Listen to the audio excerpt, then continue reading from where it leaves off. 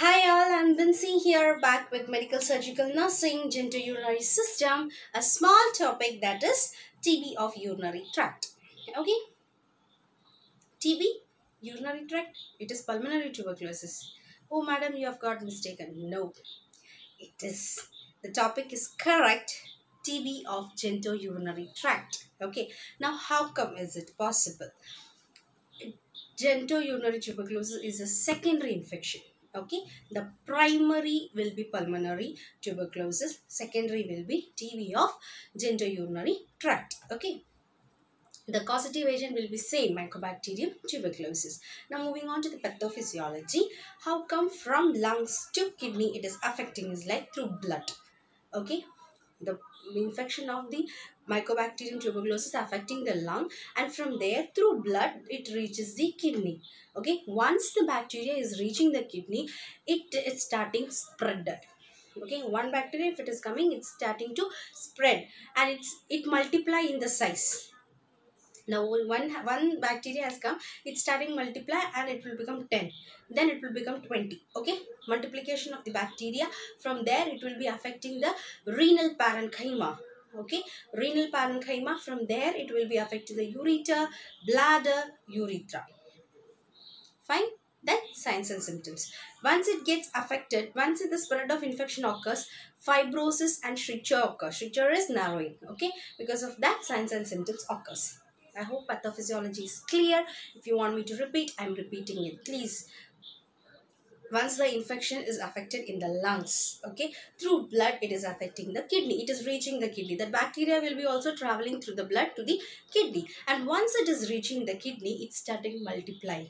The bacteria gets multiplied, and what happens is like it affects the renal parenchyma. From renal parenchyma it will affect the ureter, bladder, urethra. Spread of infection occurs. Once the spread of infection occurs, it will be forming strictures as well as scarring or fibrosis, dead cells. Okay, because of that signs and symptoms. Okay, I think I wanted to note you one thing is like active tuberculin patient. Okay, active genitourinary patient, how we will be knowing is like from 5 to 25 years after first infection or after primary infection. Means if a person is affected with pulmonary tuberculosis, he will not get affected with genitourinary tract tuberculosis within a span. Okay, it will take few years, that will be like 5 to 25 years.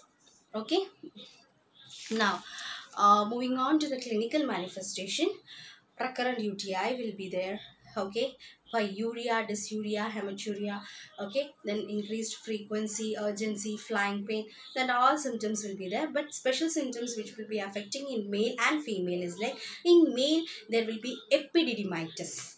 Epididymitis, now you have to remember the reproductive system. Epididymis get infected, inflammation, okay, and prostate enlargement. Fine, that will be there. Then scrotal pain, tenderness, fever and all will be present in male. Okay, and in female there will be PID. PID is pelvic inflammatory disease. Okay, because of that fever, back pain, ectopic pregnancy. That's a new word for you. Okay, ectopic pregnancy means the pregnancy or the sperm and the ovum is fused in the fallopian tube. Okay, usually it gets fused in the fallopian tube. After that it has to travel and come to the uterus, where uterus will be embedded the zygote, and it will help the zygote or the baby to form. Fine. Here what happens is like it won't move from the fallopian tube. It will be stuck there in the fallopian tube, and the small the baby will be growing in the fallopian tube, and later the baby will also not be there. The zygote will also die, as well as it gets the mother's health also, and the fallopian tube can burst also in rare cases. Fine, that is ectopic pregnancy.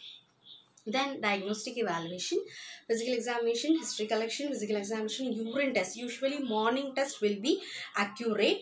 Okay, because of that we will understand or we will see the presence of mycobacterium in the urine, and abdominal scanning can be done, intravenous urography can be done. Okay, CT scan, cystoscopy and biopsy, these are the tests. Okay, now management.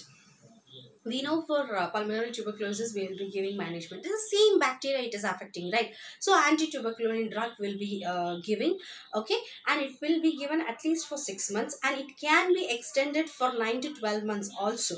Okay, then all symptomatic treatment will be given for the patient. I hope you all understood this topic.